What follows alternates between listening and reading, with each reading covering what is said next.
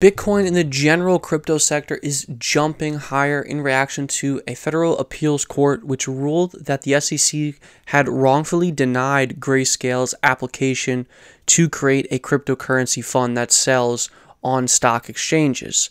So this is huge news for the crypto sector. It's really like the federal government is kind of fighting back for cryptocurrency ETFs and other crypto firms out there, and they're fighting against the SEC. So this kind of opens up a whole can of worms, and we could see, a lot more ETF applications and, broader adoption of the crypto sector from this ruling. So cryptocurrency prices jumped on Tuesday after the industry's largest fund manager scored a legal victory in the long-running attempt to make it easier for investors to put Bitcoin in their portfolios. And what I'll do in this video is I'm going to go over the charts for Bitcoin, Coinbase, Mara, and Riot, and give a price prediction based on technical analysis for all of those. And then I will also get into this recent update we got from Twitter about them possibly being a crypto exchange. And I know that sounds kind of crazy, but I'll jump into that in a second. But first off, let me finish this thought here. So the U.S. Court of Appeals for the D.C. Circuit ruled that the SEC had improperly denied an application from the asset manager Grayscale Investments to create a Bitcoin ETF, calling the rejection arbitrary.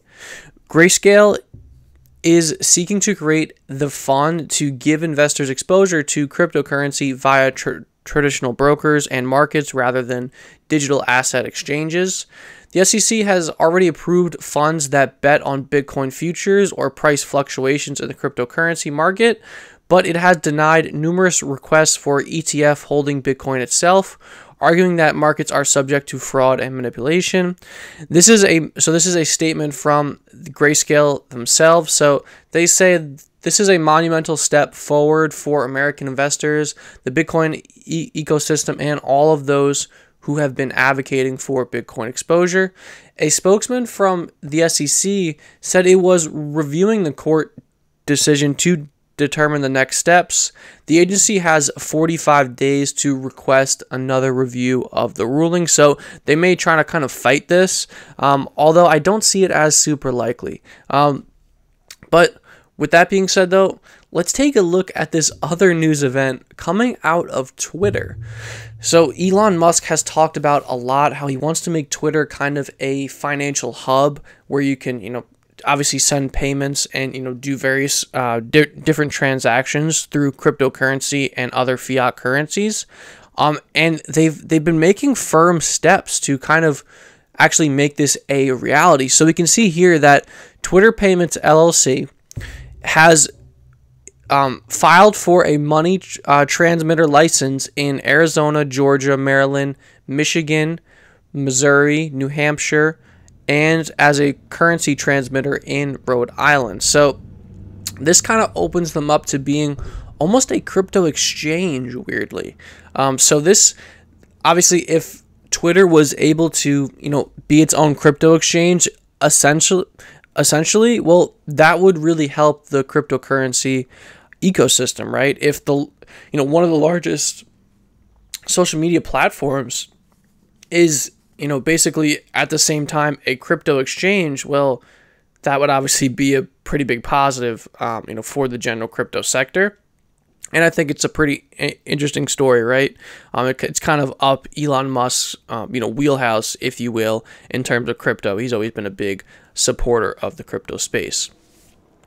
But with that being said, though, let's move into these price predictions, and let's start it off with Bitcoin. So I had been talking about this 25,000 support level that we've had. So we came down to test it on the 22nd of August. We moved higher off this level. We came down to test it on June 13th, and we moved higher off this level.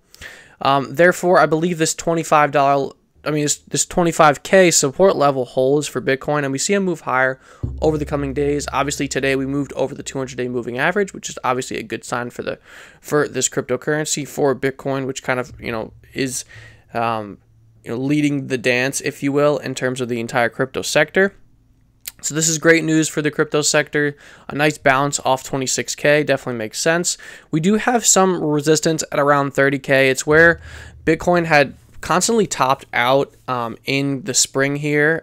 So I do think we could see a quick move up to 30K. And then obviously if we overtake 30K, you know, kind of off to the races for Bitcoin. But in terms of a trade, I have very high confidence that we probably move up to about 30K over the coming days for Bitcoin.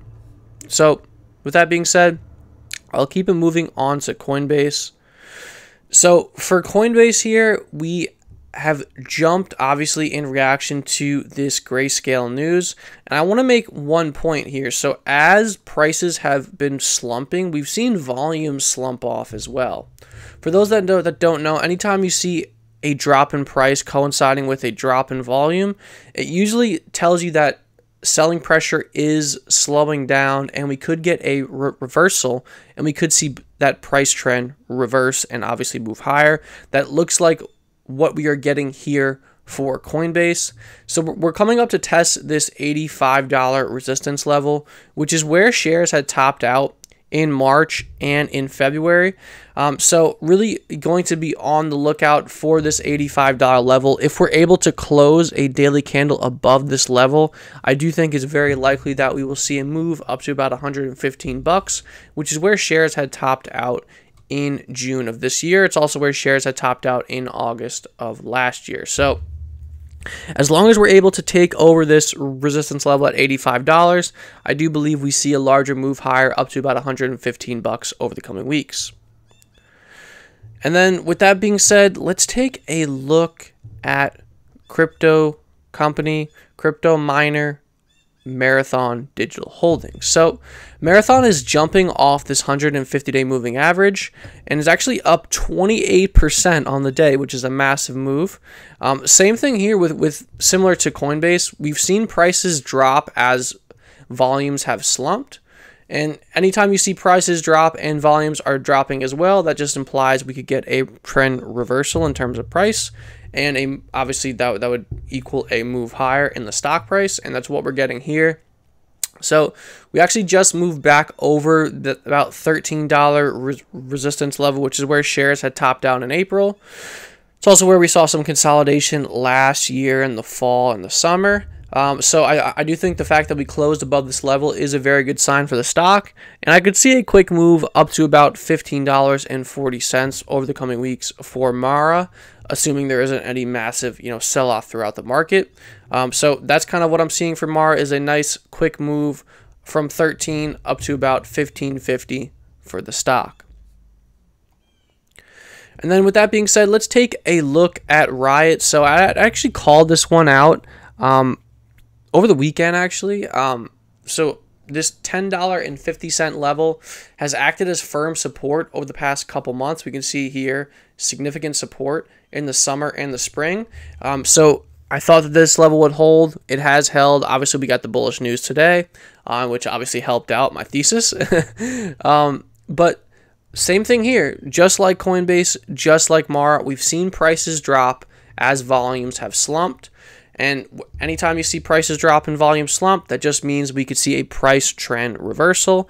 And that's what we're seeing today with a massive jump in volume. In terms of a price prediction, I think it's likely we can move up to about $14 resistance level, which is where shares had topped out in April on the 23rd. So I do think we could see a move back up to resistance at about $14 over the coming days. And then more longer term, if we're able to overtake this $14 level, I do think it is likely that we would see a move back up to test the 52-week highs at about $20.60. This is where shares had topped out on the 14th of July. It's also where shares had topped out in February of last year, and we've seen significant consolidation around that level. So I do think if we're able to overtake this $14 resistance level, I do think we move up to $20.60 over the coming weeks for this stock. So a lot we just covered in that video. I hope you enjoyed it. If you did, please leave a like and subscribe. Also, you can always let me know what tickers you would like me to cover. Just let me know in the comments. I always cover that for my subscribers. So with that being said, I hope you enjoyed the video. I will end it there. If you got some value from this video, please leave a like. We post company breakdowns and important market moving news on this channel on a daily basis, so make sure you are subscribed.